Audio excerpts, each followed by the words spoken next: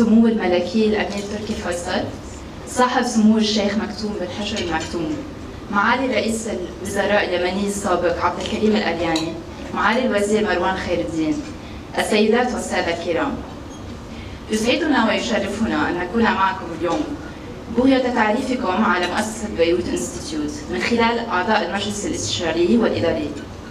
أنا أنديرا رسلان، مديرة البرامج في بيروت انستيتيوت.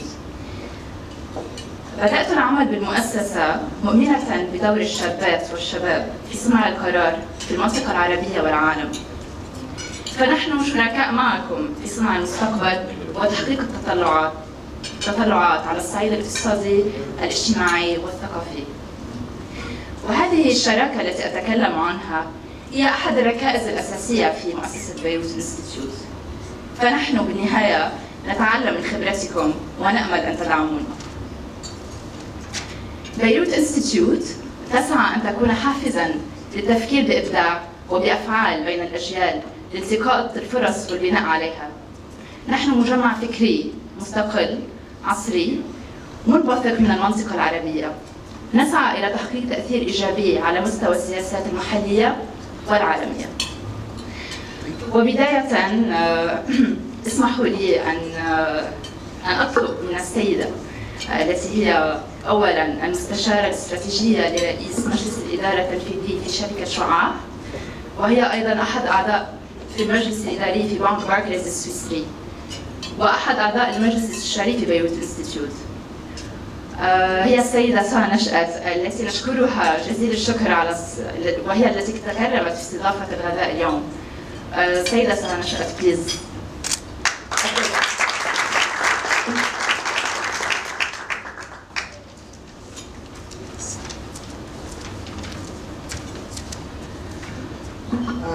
Okay, I think the dynamic mix between English and Arabic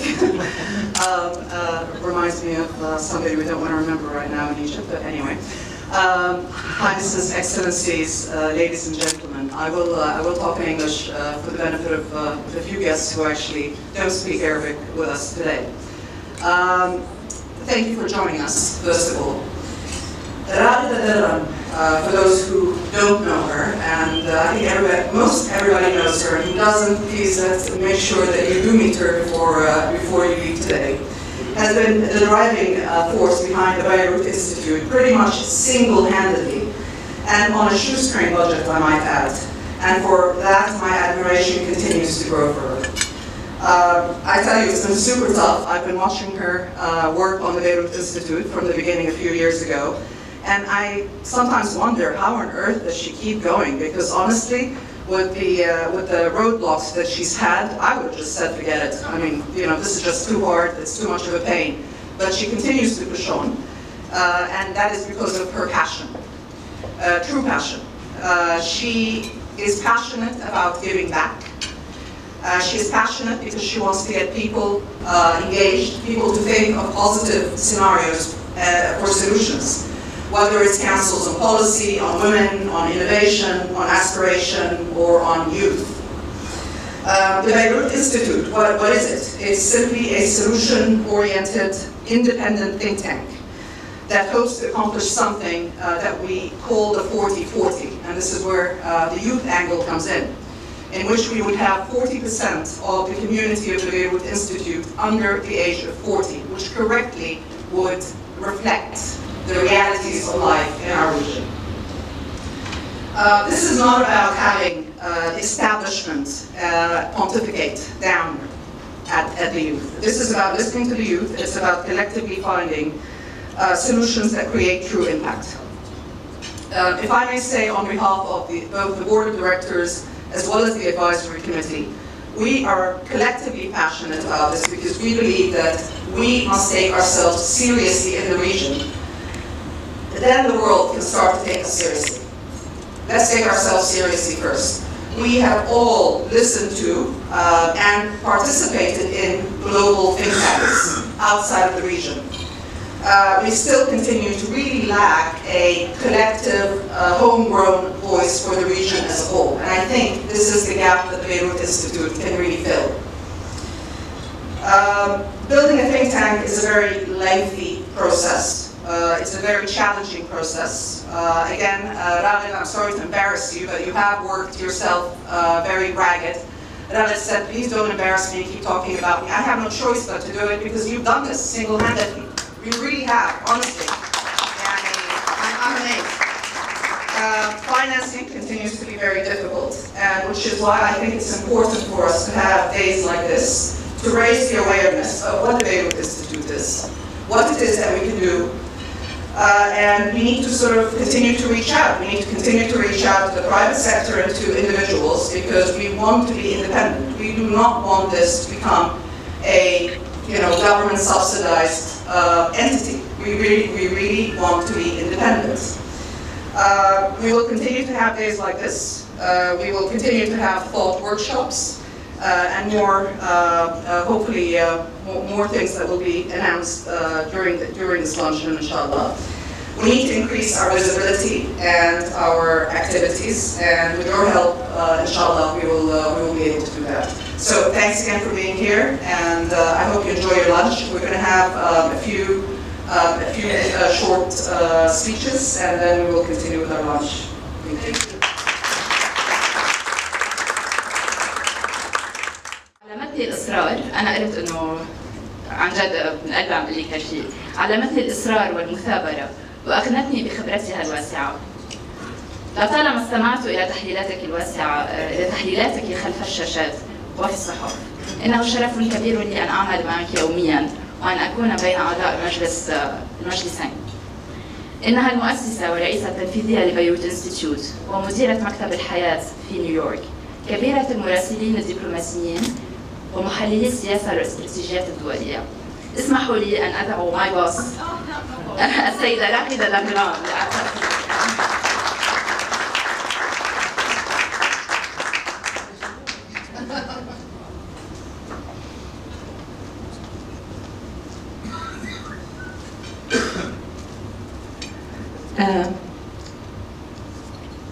في الحقيقة لست أنا الرائدة في هذه المؤسسة. قد بدأت الفكرة معي، ولكني بدون أعضاء المجلس الإداري والمجلس الاستشاري إني لا شيء.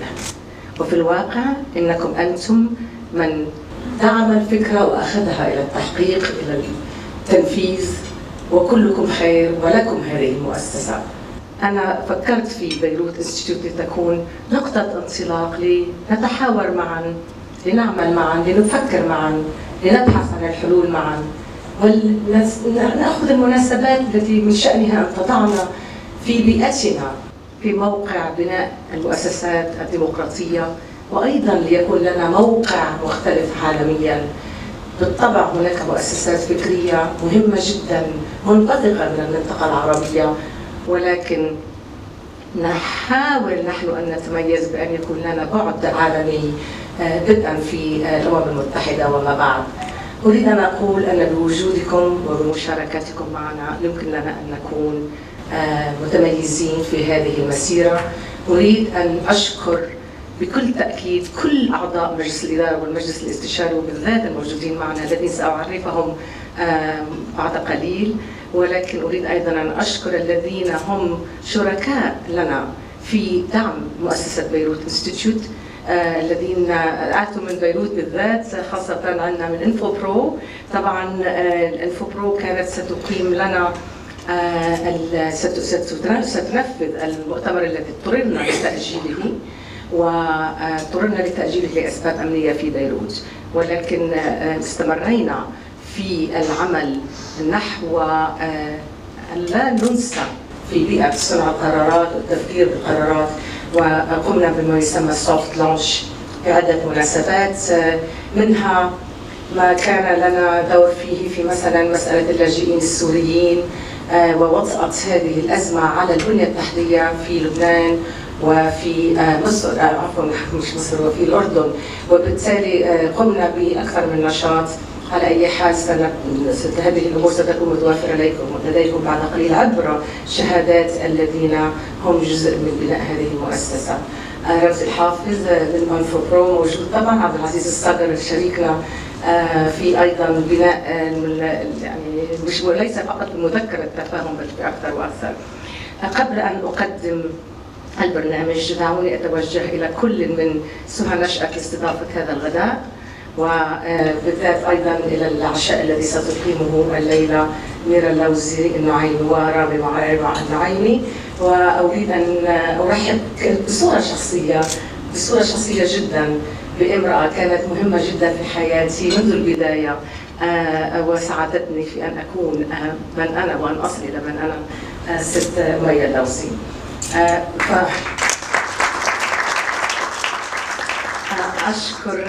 أشكر ربي حقيقة لأنه أعطاني فرصة أن أكتشف عنصر رائع مثل أنديرا رسلان التي بدونها لم كنت قادرة على الاستمرار. سأرحب بكم تدريجيا لأعضاء المجلس الاستشاري، ولكن أريد أن أذكر أيضا من أحد المساعدين الكبيرين لنا محمد عالم الذي أتى أيضا خصيصا من بيروت بهذه المناسبة. قبل أن أستمر بهذه الترحيبات أريد أولا أن أعطي الكلمة لرجل في الواقع منذ البداية قال لي سأدعمكم، سأقف معكم، وقال لي أن الفكرة يعني ليست فقط جديدة من نوعها ولكنها بحاجة للتشجيع وللعمل منذ البداية.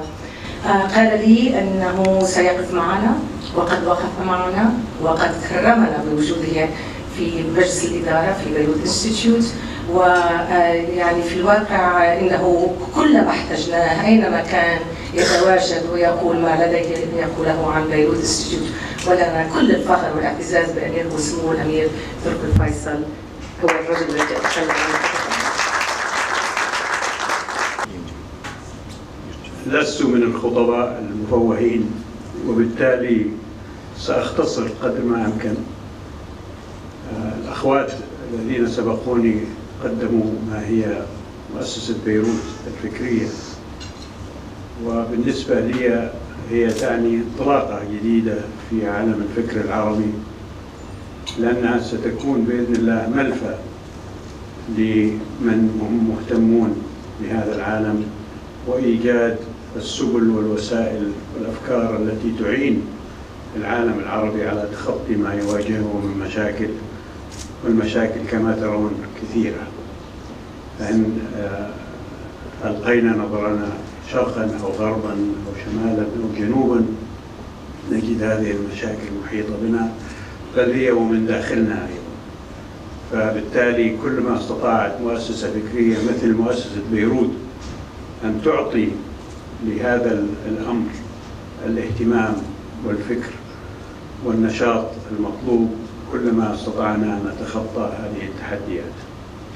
الملك فيصل الله يرحمه كان دائما يصف بيروت بأنها رئة العالم العربي، وكان دائما يقول للقيادات اللبنانية عندما يسير بينه وبينهم محادثات: أرجو ألا تكتموا أنفاس هذه الرئة.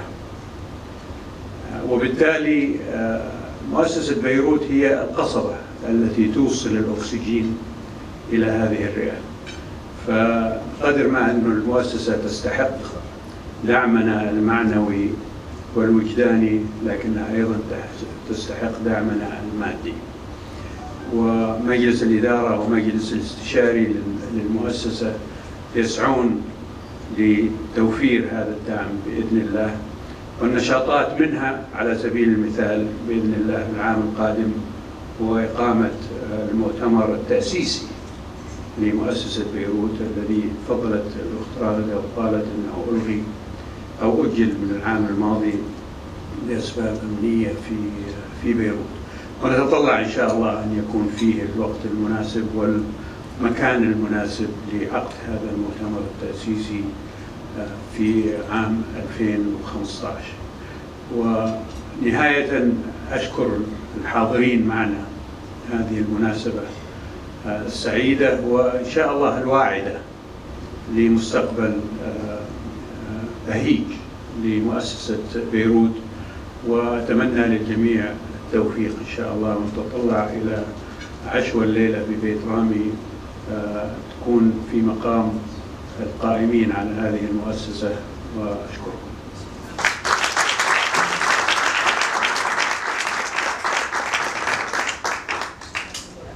For for those who have not, who have been very tolerant with us in speaking Arabic, I just want to say that the projects that will be discussed right now by Dr. Abdulkarim Al Eryani, former Prime Minister of Yemen, for many, many years, and whom I used to chase in New York whenever I needed a story, is something he will be addressing, he will be describing in both English and Arabic.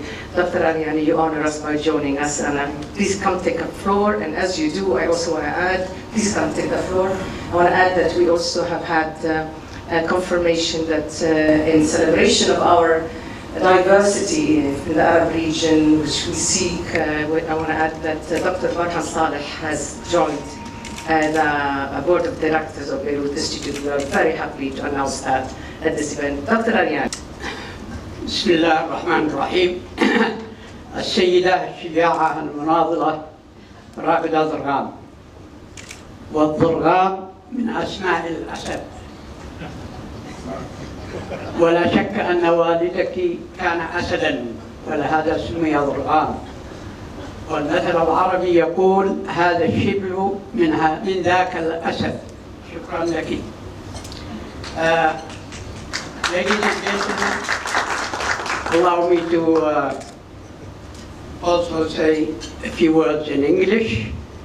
And the reason for that is that last month I was in Zurich attending the Global Leadership Foundation headed by F.W. de Klerk. And I was asked to talk about the Arab Spring and Yemen. I passed a judgment, some of you may not like it. I told them, most of you here are either political scientists or economists, except me. I am a biologist. And biologists are always interested in life cycles. Every plant or animal has a life cycle. But I will talk to you about the life cycle of the Arab Spring. It was seeded in Tunisia, germinated in Egypt, greened in Yemen, wilted in Libya, and now is dying in Syria.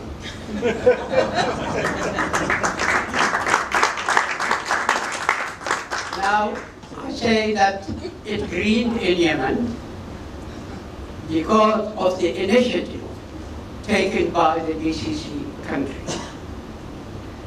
As a result, a smooth transfer of power took place, and after all the difficulties and the changes that took place, Yemen had the first and the most important national dialogue in the Arab world.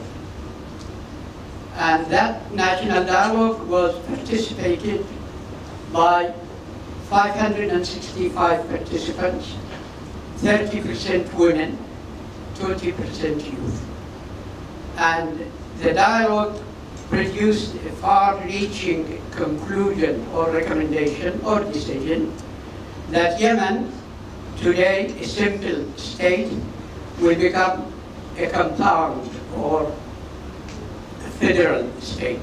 And this is a very serious change in the history of any country.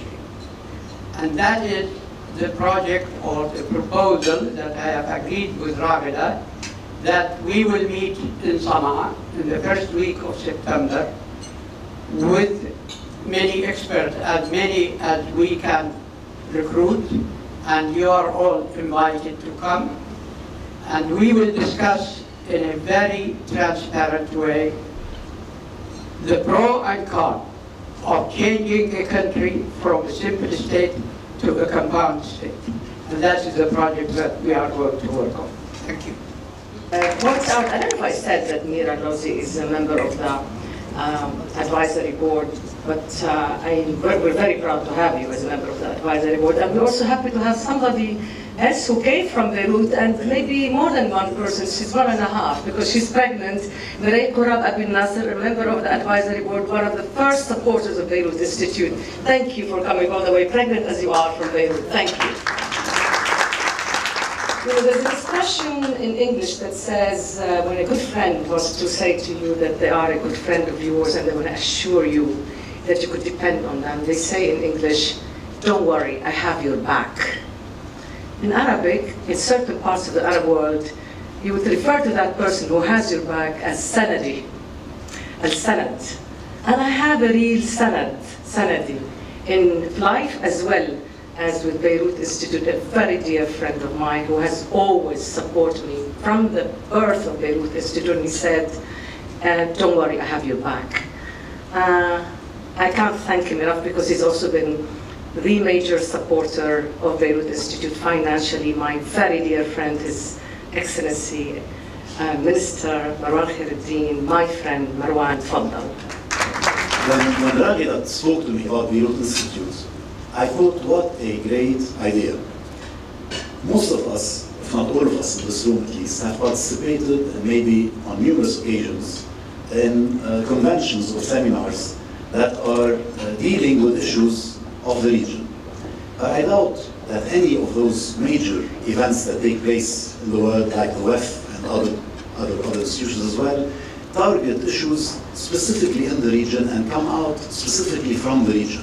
So I thought, what a great idea, this Beirut Institute thing that will create a think tank, an NGO, that will propel policies and hopefully steer the huge change that needs to take place in our part of the world in every aspect of our life, every aspect of our life, from employment to our kids, to the political systems that must evolve and must change, to everything that has to do with our day-to-day life.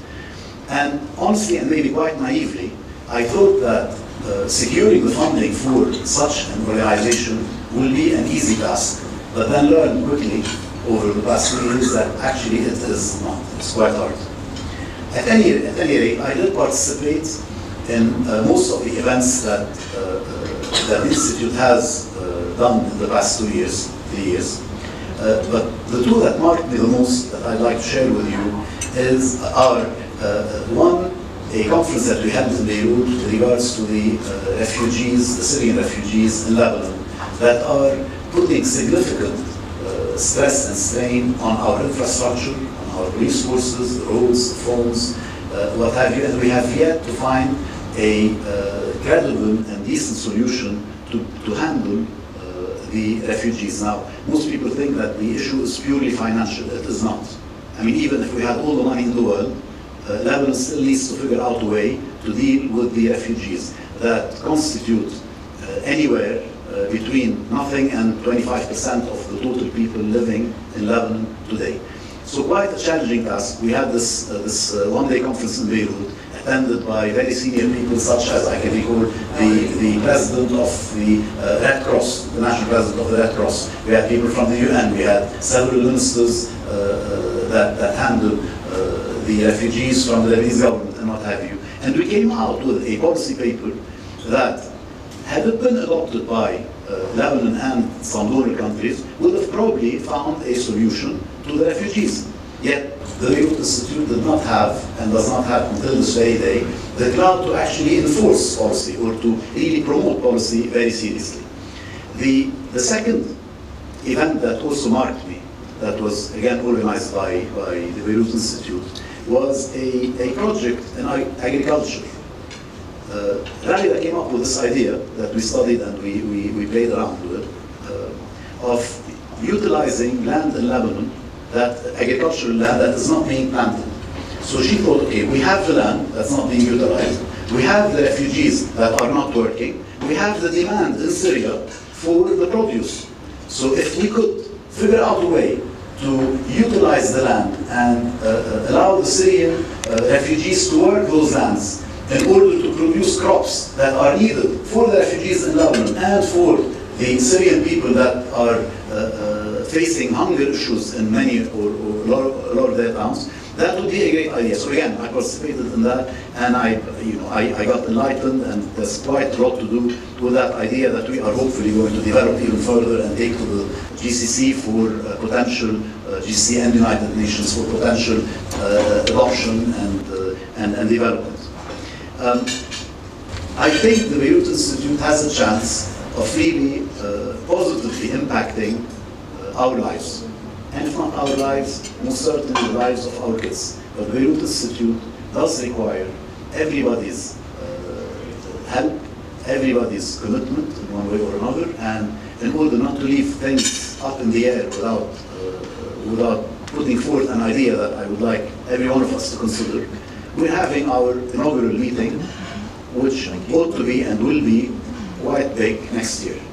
If any one of you, and we will be looking for sponsors, if any one of you knows anyone that would be interested in sponsoring, it would be great if you let Andira or Raghida know, because I think by doing that, we would be securing the needed funding for this conference, and hopefully that will be the seed that will propel this institution forward, because quite frankly, without funding, it would remain a good idea, it would remain a great name and a very nice logo, but that will be the extent of everything that we will have done today. Thank you very much.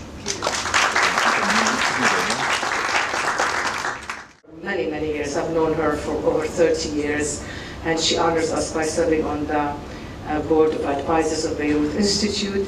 I will introduce the rest of the couple of words in English. I don't know what language she's going to speak, but if I know her, she'll speak Arabic.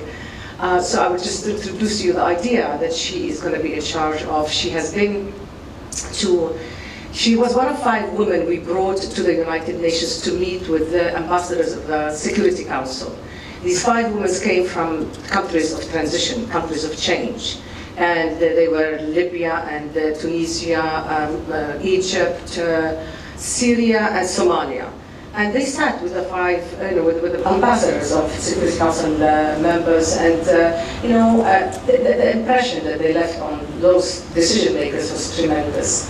So then we have, and she came with 5 women, 4 other women, Libyan women, on their own, I must say, admirably, I must say. They went to the United Nations to speak about something very, very important, which was how Libyan women, after the transition, have been sidelined, and how important is the role of women in the Arab region altogether in politics, not only in NGOs, which is very important, but there is a place for women in political decisions. My friend Farida Allaghi will be participating, she hates the word leading, a seminar, we call them policy circles, that she will be holding in Tripoli about what to do about this issue of sidelining women after transition, during transition. She will be speaking in Arabic, so Farida, تفضلي. شكرا جزيلا. تفضلي.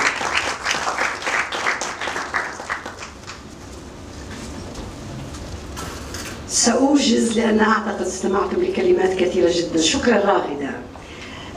لا أريد أن أتحدث عن المرأة الليبية كمرأة ليبية فقط، ولكنني فخورة بنساء العرب في الثورات العربية. المرأة الليبية ساهمت في إطلاق الثورة الليبية. أول من صرخ أمام المحكمة في بنغازي كان النساء.